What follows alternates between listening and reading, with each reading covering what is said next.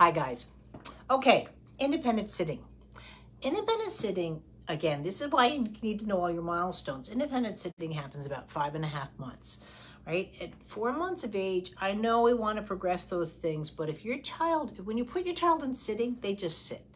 I don't know how else to say it. They just sit. And then it happens at about 5.5 months. At 5.5 months too, they're also bouncing in your lap, and this is what articulates the thumb up from coming up.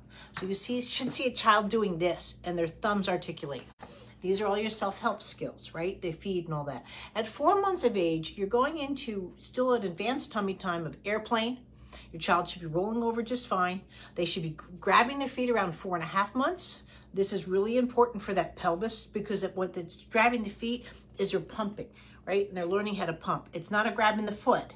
It's a grabbing the feet and they're pumping, right? And so that's what's happening now at 4.5 months. And then they get a pubic bone strike. They're on their tummies and they go down and they strike that pubic bone strike. And this is where you get independent eating. The tongue now can come past the mouth, and you can start working on your rice cereals, again, depending on your child's development. When you push a milestone, right, that pelvis still hasn't got set up. And so please don't use the Bumby because, again, I don't want a scoliosis. I don't want hip issues. That's all soft tissue, guys, and you don't want to stretch it out and so forth. So if your child can't sit in independent sitting, you don't put them in independent sitting. And so at 4 months, it's just too early. You're doing great. I would love to see a video of her playing around on the floor to make sure those other foundational milestones are there going on and help you out there. Thanks so much. Good morning, Christina.